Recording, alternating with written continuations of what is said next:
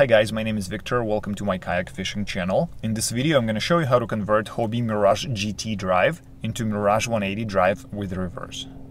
As you can see here, GT and 180 drives share a lot of similar or identical parts, and for this conversion we would have to replace the spine assembly, fins and masts.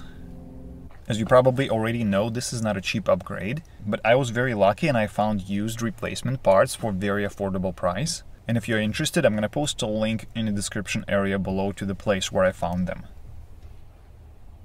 Alright, let's begin. Step 1. I suggest that you feel and remember the tension for each cable. This will help you later on when you're going to be adjusting the tension on your new Mirage 180 spine assembly.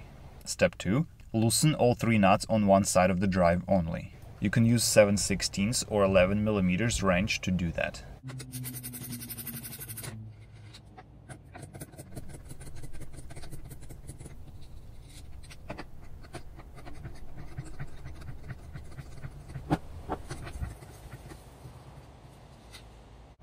Step 3.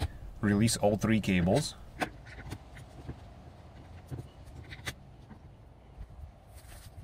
Step 4. Remove the drum. Be careful and try not to lose any of the GT bearings inside of it.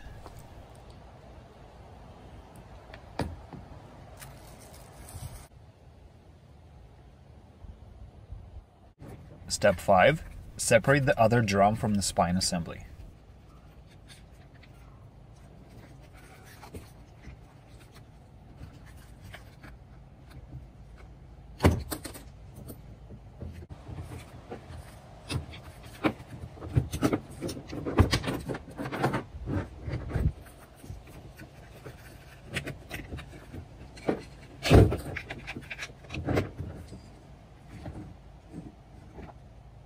Step 6. Use 3mm hex key to remove the idler pulley from your old spine assembly.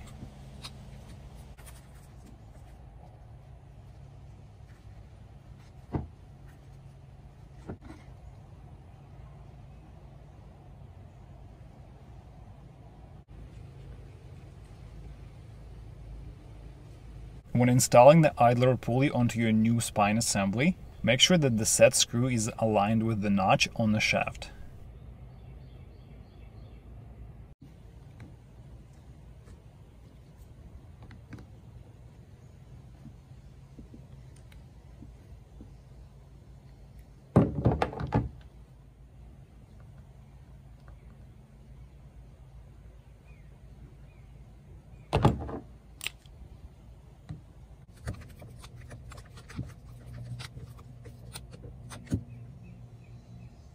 Step 7. Mark the installation position of the shaft using a marker, and then take it out.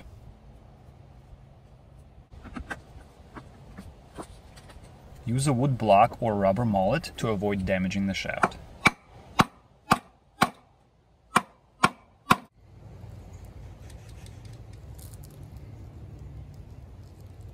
Install and center the shaft on your new spine assembly. Step 8. Install the drums. Make sure you install them correctly, otherwise these numbers for the pedal positions may end up being upside down. Also, if all of your bearings fell out of the drum, here's what you can do to make the installation easier. Take the drum, flip it over and put it onto the shaft. Then install all of the bearings.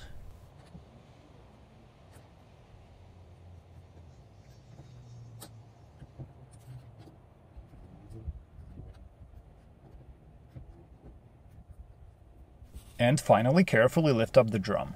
All of the bearings should stay in place and be ready for the installation. Now you shouldn't have any problems reinstalling the drums with the bearings.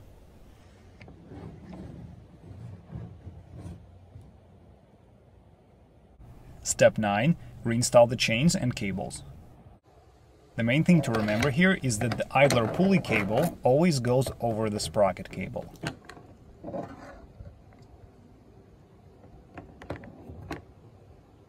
When installing chains, notice how the center teeth on the sprockets are a little bit wider than the rest of them.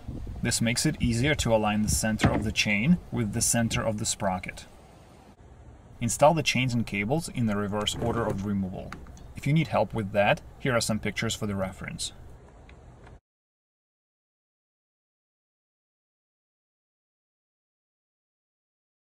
I'd also recommend installing the sprocket cables first, because they're a much tighter fit than the idler pulley cable.